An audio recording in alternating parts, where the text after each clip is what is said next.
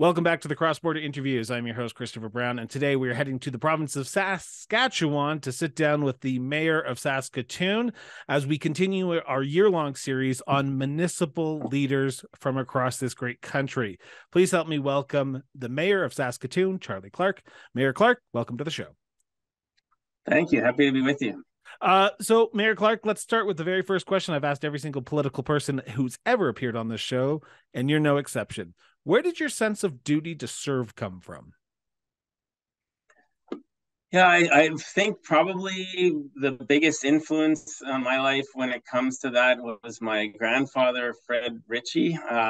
He was an active citizen in his life and in so much of the work that he did. And he was also this person who had the ability to live life with this sense of gratitude and gratefulness, um, and in relationship with people that made me realize, as opposed to focused on himself and focused on meeting his own individual needs, that I think that really affected me and made me realize that a meaningful life is very much one that's led by being part of your community and trying to help create situations that help people be their best people. And for me, civic politics and local politics is a place where you're ultimately just in a community of people who want to live a good life and be in a good community, and being in that civic politics sort of realm is a really good opportunity to do that.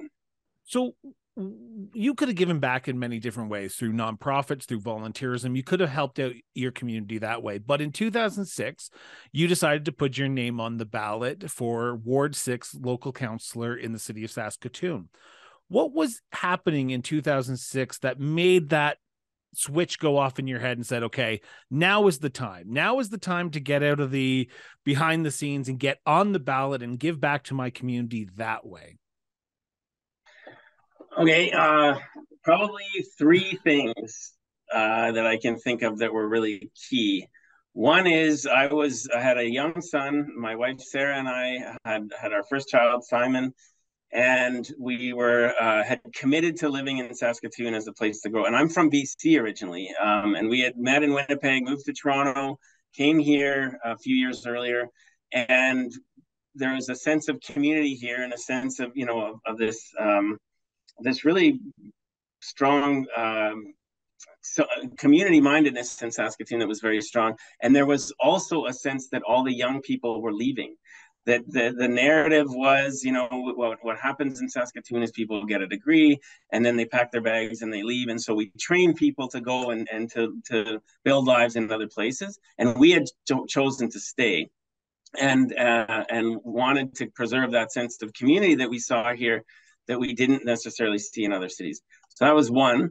Secondly, our city was going through a very painful time because the Stone Child Inquiry report had come down, which was in response to charges that had been laid against police officers who had dropped young Indigenous men off on the edge of the city. And in some cases, people had died, and it was a very painful time in the city, and there was an increasing sense of division and tension, in the community around that issue. And then third, there was other really active, polarizing issues that were pitting basically this issue. You either had to pick with developers or you had to pick with anti-developers, and everything was breaking down in those two ways, that or suburban versus downtown kind of living. And I came from a mediation background. I came from a background of looking at how do you find the common ground between perspectives and not allow a very divided way of thinking on any of these issues be what shapes the way decisions are made. Because I believe that actually what you need to do is to find ways to bring together perspectives as opposed to being divisive. And I was challenged by people in the community in a way to get involved. It wasn't my first instinct. I was actually quite terrified about jumping into politics myself. I Why was thought, that? What was the terrifying part of that? Because that's where this whole show comes from, is why get into politics? Because you're not the first person to say they were terrified about the idea of putting their name on that ballot. well, we had, like I said, a very complicated and emotional and you know, uh, intense issue around Indigenous, the relationship between the Indigenous community and the police. I didn't know what the answer to that was, but I knew that if I stepped in and became involved, I was going to become somebody who couldn't just sit on the sidelines and complain about what goes on, but that I'd have to try to have an impact, and then I'd have to make decisions, and then the newspaper would report my decisions, and then I could be criticized for what I did, right? Or these sort of big fundamental questions of what kind of city are we going to become? Are we going to be a sprawling city? Are we going to become a vibrant urban city? Are we going to become a city that continues to foster community, or that it becomes, because we're in a time of change. And so it was the fear of having to actually be somebody who people can criticize, and Has as that opposed to fear be the has that fear gone away since 2006 when you first got elected, or does that fear still stick with you that the decisions you make might get criticized on a day-to-day basis?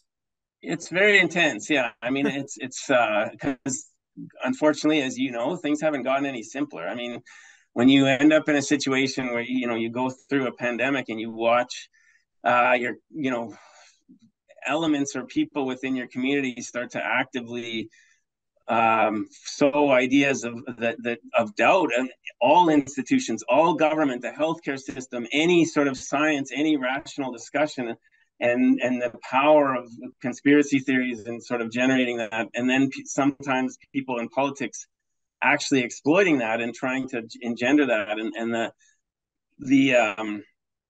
the shift that's happening away from being able to just like sit down and talk about real issues and facts, and people operating at least on the same set of information, has been really challenging, when we also have the impacts of inflation, the impacts of technological change, the impacts of climate change, the impacts of living in a city that's more diverse than it's ever been, a global city, and trying to uh, you know foster a climate, an environment of discourse and decision making government that actually continues to try and bring forward good ideas, and evidence based decision making hasn't gotten any easier.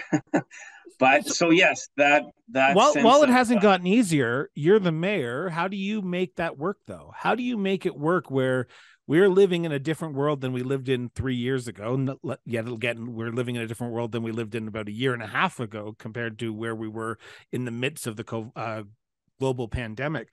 How do you, as mayor, navigate the issues that are going on when we are so like a polar opposite in the different camps that we've put ourselves in our communities? Because I can imagine that's probably the hardest job as mayor, is to try to bring everyone together when everyone doesn't see everything eye to eye right now. Yeah, couple things. One is that I know that you can't on every issue bring everybody together and get everybody to agree, and that can be paralyzing, right? You have to still keep moving forward, and trying to find, to make sure that you're being clear about why you're making decisions, and being clear about your values, and making decisions.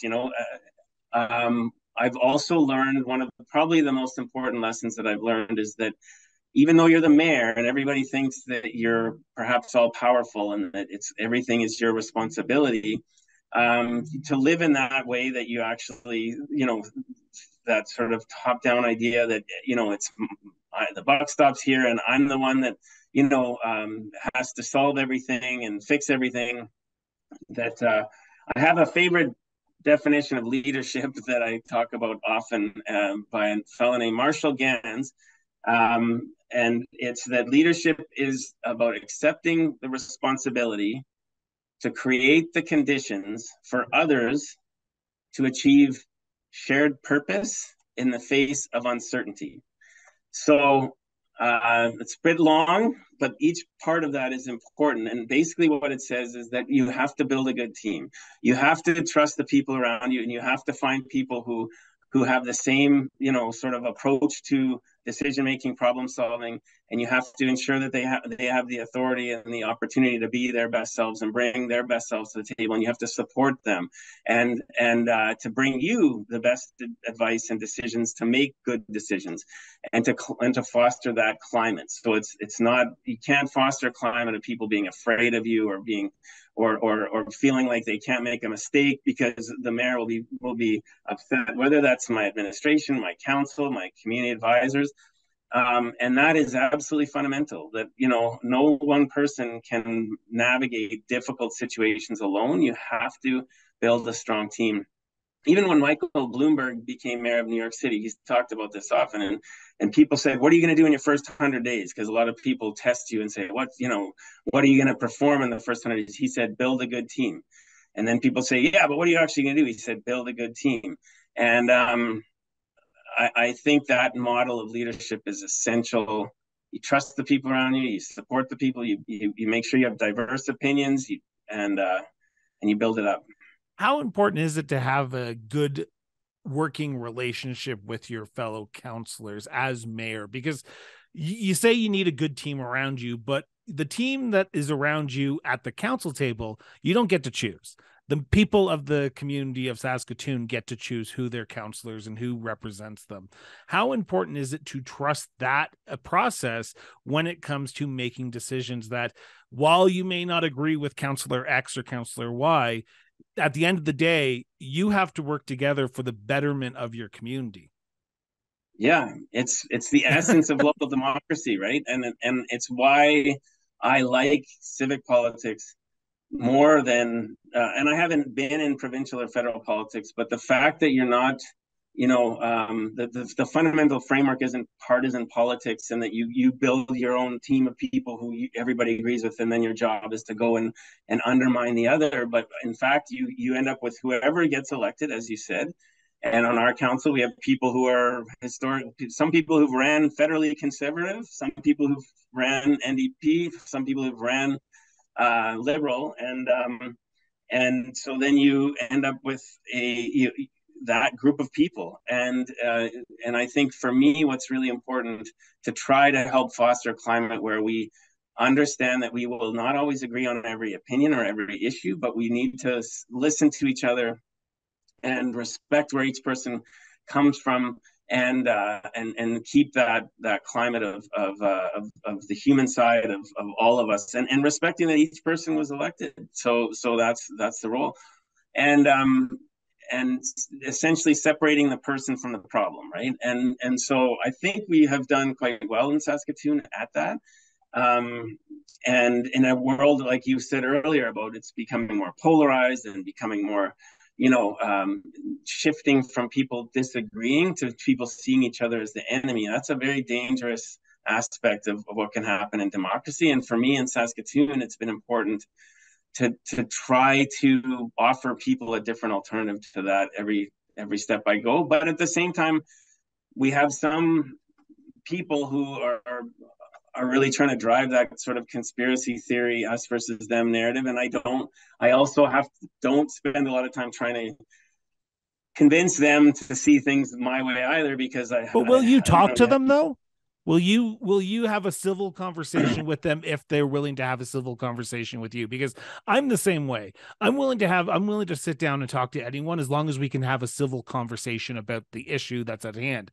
Once it gets into name calling, I've stopped the conversation. But are you, as mayor, willing to sit down with both sides of an issue and say, okay, let's try to come up with a solution here that works for everyone and not just one side or the other?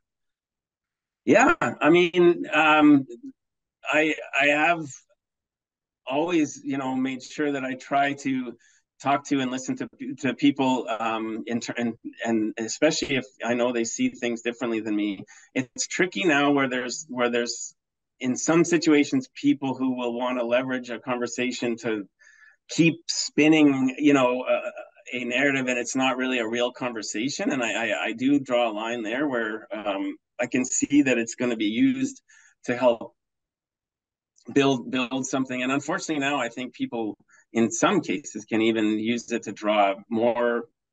It's almost like fitting into to making money and stuff like that, and that kind of thing on social media, and getting enough subscribers to build ads. And so there's sort of a weird, we're in a weird time, but I do I do believe everybody has something to say, and that underneath whatever their anger or their disaffection or distrust of what's going on is some grain of truth, and it's worth making sure to not shut down to that. You have just you have spoken right to my heart, Mayor Clark, because I am a big believer that people do take things out of context, and that's why in this show we do not edit. We do not edit the interview as is unless there's audio issues, because we can go back and say, no, this is what he said. You're taking the person out of context. This is what the Right. person said. So I'm very happy you said that. But before we turn to segment 2, I have one last question before you, because this is the most important part of this line of questioning and for segment 1. And that is the personal and the public persona of a local councillor. As an elected official, municipally, locally, you are the frontline politics. You don't go off to Regina. You don't go off to Ottawa. You are in your community 24/7. You are Mayor Clark if you go to the grocery store. You're Mayor Clark if you go to a restaurant. I can imagine that can get tough. I can imagine there's days that you just want to be Charlie. I can imagine there's days that you just want to be dad and husband to your family. Have you found that balance of work and life to ensure that the job doesn't get to you? Because I can imagine, especially as mayor of a big city like Saskatoon, it can get challenging to do both and stay stable through it all. Yeah. Well, it's been a real journey.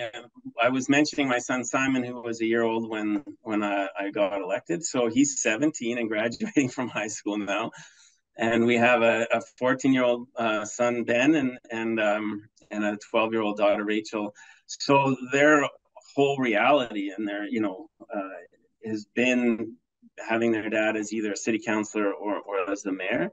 It's be what the way we've kind of managed it is that for a while they would come to events with me and they'd be part of that kind of experience. But as they got older, it became clear that it's important for them to live their own lives and to not have too much of their identity shaped by that they're the mayor's kid, because that can be a double-edged sword in a lot of ways, and they need to be able to shape their own identity. So they're not they come and are part of my works more occasionally now than more often, and that seems to have worked out, I hope, fairly well.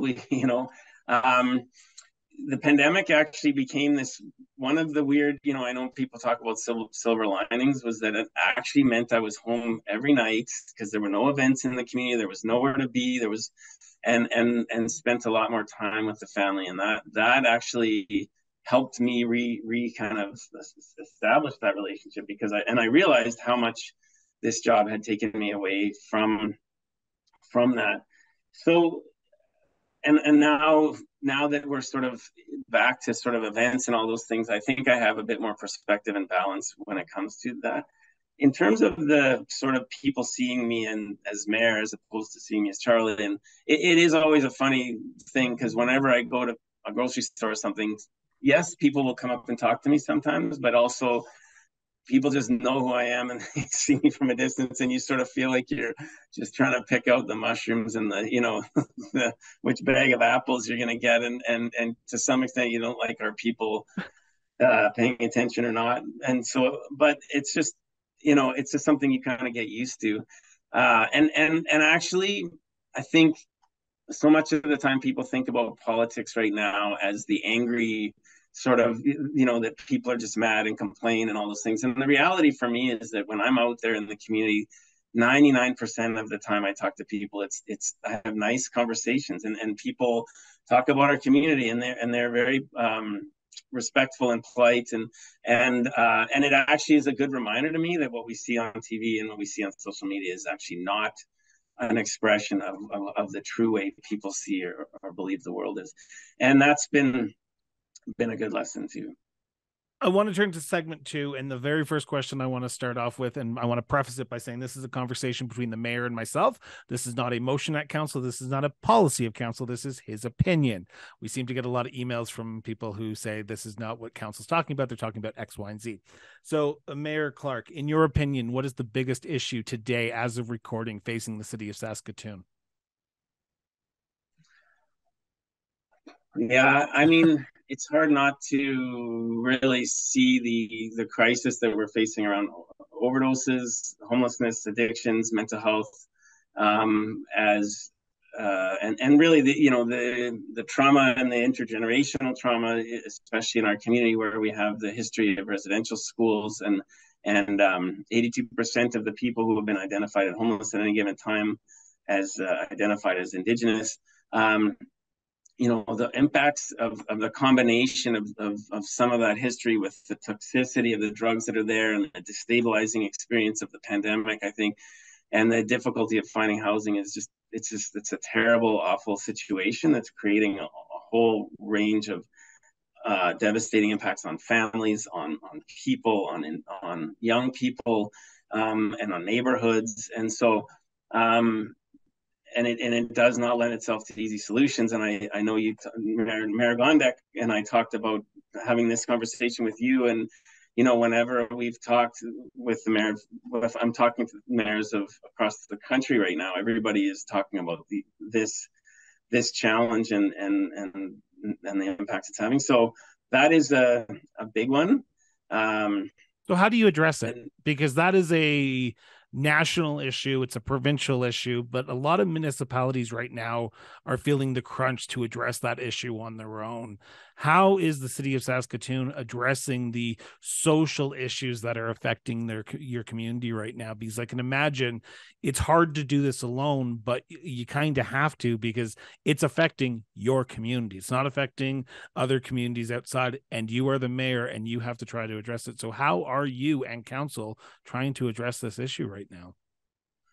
Yeah, so we're building, partnerships. We're actually reorganizing as a city how we take some responsibility for this because we don't have a department that deals with homelessness and housing. We're actually now doing a complete review to make sure that we have some of our staff who are doing this all off the side of their desks, convening, coordinating, problem solving, identifying opportunities to get programs in place. Our fire department has become this really active player. If you talk to our assistant fire chief, Yvonne Raymer, she knows the names of so many people who are homeless in our community and where they've been and where their encampments are, and they're really trying to understand the realities that people are facing. A big area of change that's happening in our community is that the Saskatoon Tribal Council, which is a tribal council that brings together 7 different First Nations who are in the region and provide services both on reserve and in the city, has become a much larger player in providing supports to people who are homeless. And that Indigenous-led, given the population, that has been a really important development in order to help connect people back into culture, identity, to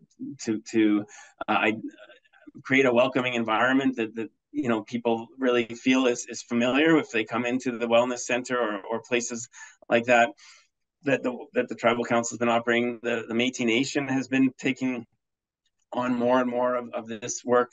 And so the city is not the provider of the solutions, and we don't have the infrastructure to do that. But what we're really trying to do is to create that continuum of care, support the creation of a continuum of care to address it. And we know we need more treatment beds, and we're advocating to the province for that, and treatment beds that aren't just based on the 28-day model that was originally established, but that actually is long enough to help deal with the impacts of something like crystal meth. And so I am constantly talking to officials within the provincial government, and we're working with the federal government and trying to get them as coordinated as possible to address it. And we're making some progress, but it feels often like the the impacts of these drugs and other things is the more progress you make, it's like the problems, the challenges escalate as quickly as you can try and respond. How do you balance the macro issues versus the micro issues? Because I can imagine if I go talk to 100 people in the city of Saskatoon today and I ask them that exact question that I asked you, what is the biggest issue? They might say the park in my area needs upgraded. The pothole in front of my house needs fixed. The sidewalk needs to be repaired. How do you as mayor look at the issues and think to yourself, okay, we need to look at the city as a whole, but we can't forget about the issues that are important to the people who are making up this community, like that pothole, like that sidewalk? How do you balance those smaller issues with the larger issues when you look at budgeting and when you look at trying to move the city forward? Yeah, it's true. And some people say, well, if anybody's got to pick three priorities and operate on those, and we don't actually get to do that because we run people's transit service. We're responsible for policing. We're responsible to make sure that water is coming into people's houses, and then when they flush the toilet, it's going, somewhere safe, and that they can get to work. It goes back to my earlier comments. There have been times as a city, especially as a city councilor, where I could see that our roads were in such bad shape and our ability to get snow cleared was not working, to the point that people were losing confidence in our ability to do anything as a city. And so if you can't get the sort of basic things taken care of, then you're going to have a very difficult time. Like, we're also wanting to build a new downtown event and entertainment district and take on some big projects that can be very controversial and challenging. And if you don't have enough confidence that you can keep just the kind of core services for running, then there's no way you can take on stuff like that. And the way to do that is to try to build a good team, is to really work to make sure that your staff, you're empowering them and providing them what's needed to innovate, to bring in the technological solutions that are needed, to adapt. It's been really important for me to try and support and create an environment where people on the front lines are actually empowered to bring solutions, because the people who are there, whether you're driving a bus or you're driving a grader or you're working directly with the crews that are doing that, often know what's needed to improve things more than somebody who's in a senior management kind of position and isn't actually there on the front lines. And so you have to try to build that culture within the city that can. And we've made some really great progress in how we've cleared snow, and we had a guy who was a supervisor come up with an idea to clear Circle Drive, which is in Saskatoon, with high-speed plows instead of graders moving at 20 kilometers an hour with a police escort, and it shaved 8 hours off the entire snow clearing timelines for the whole city, because they just came up with a new way of grading the streets.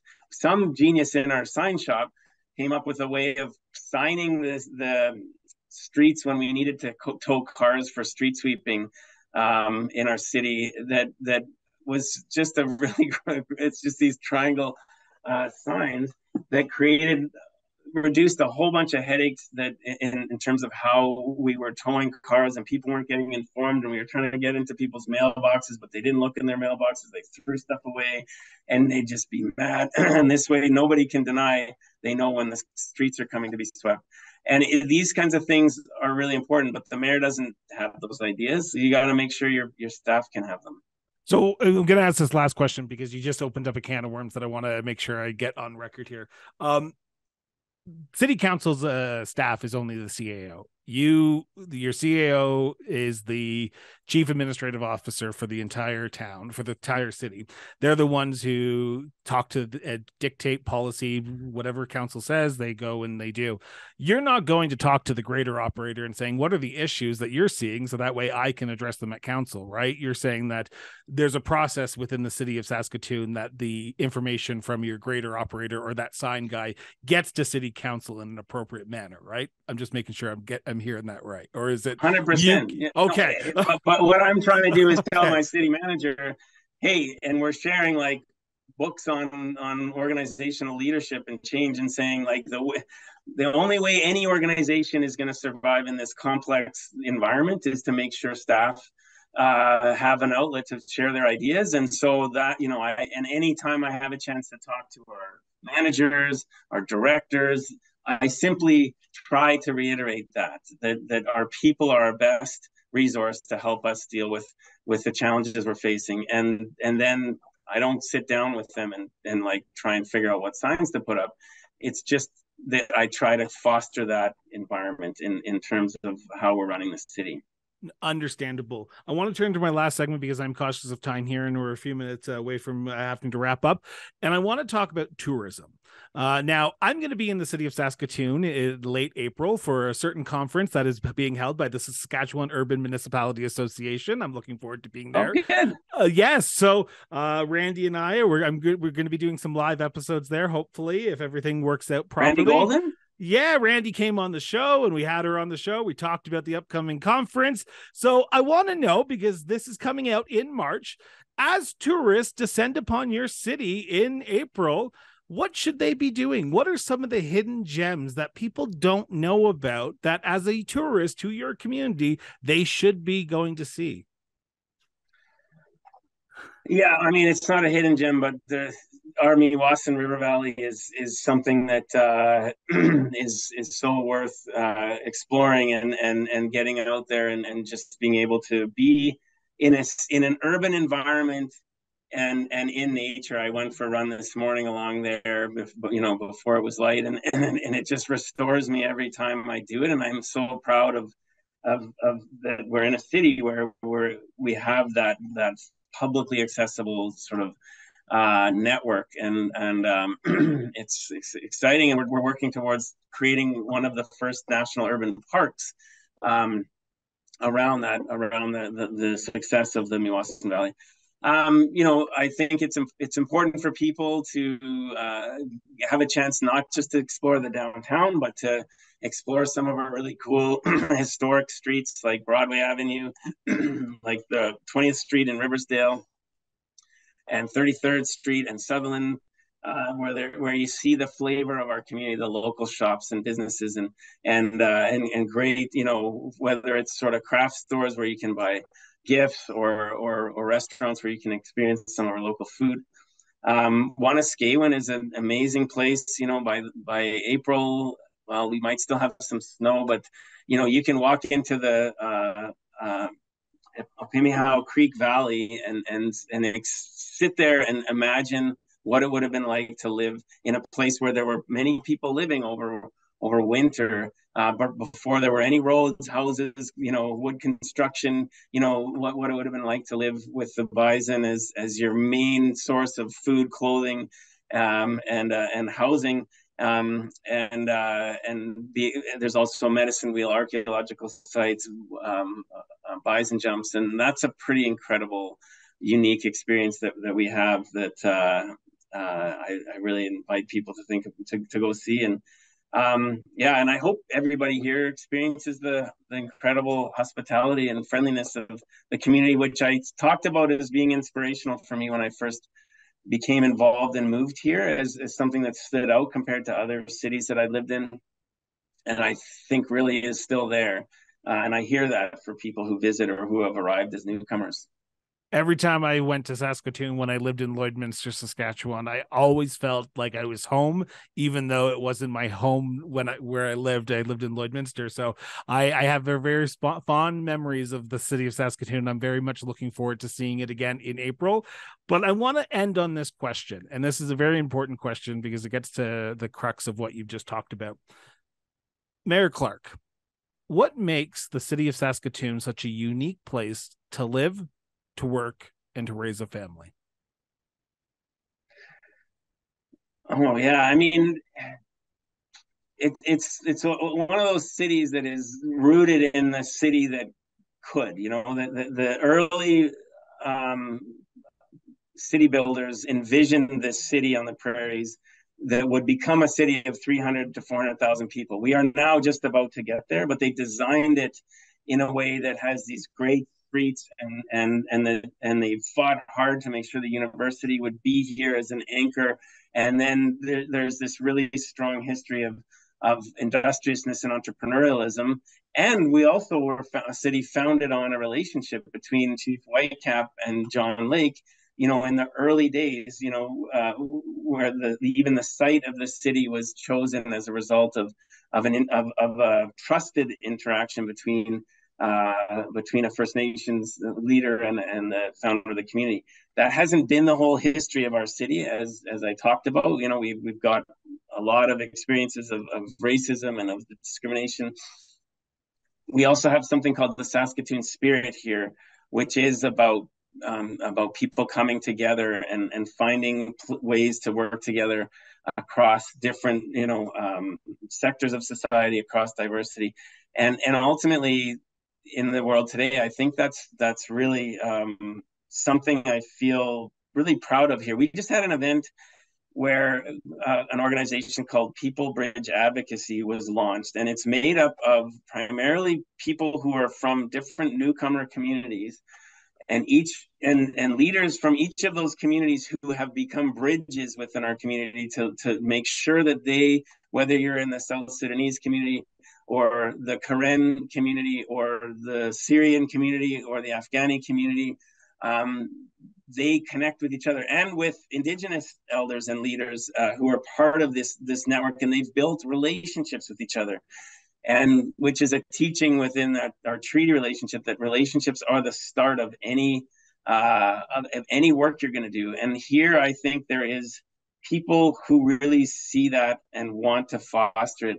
And it's creating a city and an experience of a city that is quite vibrant and exciting, as we also are trying to meet the world's needs with the products that we're producing here. So I guess that's the way I would answer that. I'm not sure if that's quite answering your question, Chris, but it does. It certainly does. But I want to take a moment and say thank you.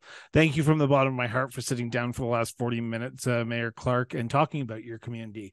I'm always impressed when I sit down and speak to municipal leaders, because they are the frontline politicians, and they're the ones that are the politicians that we deal with on a day-to-day basis, and they make the biggest impacts on our life. So thank you for making a big impact on the community of Saskatoon. I look forward to visiting the city of Saskatoon in April. I'm looking forward to being at Suma, but I'm also looking forward to visiting some of those tourist spots and maybe taking a run myself, or for me, a casual leisurely walk, because I'm not as in good shape as you are, to go through the valley. So thank you so much from the bottom of my heart for doing this, and greatly appreciate it. Yeah, thank you, Chris, for highlighting the everyday, that, as I say to kids, like, the mayor puts his pants on one leg or her pants on one leg at a time, just like you, and trying to close the gap that people feel between them and the people who end up in politics is important, and humanize it. So, and I can see that's what you're doing, because we need people to keep wanting to get involved in this work, putting their hearts into it, and trying to do it in a collaborative way. So I think that's what I get from this interview, that you're wanting to bring out in people too. So thank you for doing that.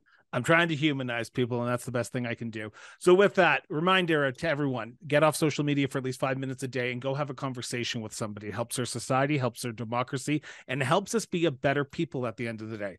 So with that, this has been the Cross Border Interviews with Chris Brown. We'll be back on Monday for another great episode. Talk to you then.